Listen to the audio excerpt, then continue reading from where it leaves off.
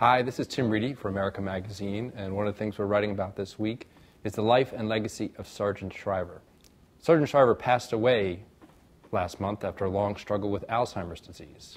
Every day he would ask himself a question: what have I done to improve the lot of humanity?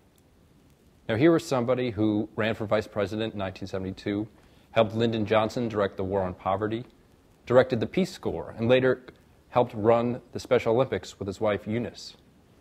So the fact that he was able to live out his Christian life in the realm of U.S. politics is really quite amazing. And somebody of his, politician of his ilk is unlikely to come on our political stage anytime soon.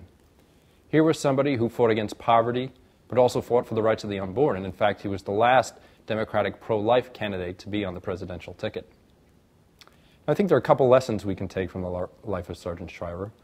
One is that faith is not, for politicians in these days, and not just a solitary affair, a source of personal solace and consolation. It is also a rigorous way of life that demands public action. Another lesson offered by Sargent Shriver is that we should not turn away any public responsibilities and that we should try to engage the world. Speaking in 1979 in the election of Pope John Paul II, he hailed the election, saying that here was somebody who would engage the world, not turn his back on it and go into, for example, life in a monastery. And this, for Sargent Shriver, was the key insight.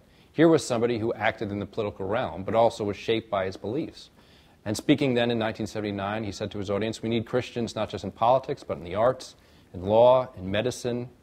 Now, how do you maintain your Christian identity in these fields? Here again, we can look to Sargent Shriver and a question he also favored: am I living my life the way Christ would want me to? This is Tim Reidy for America Magazine.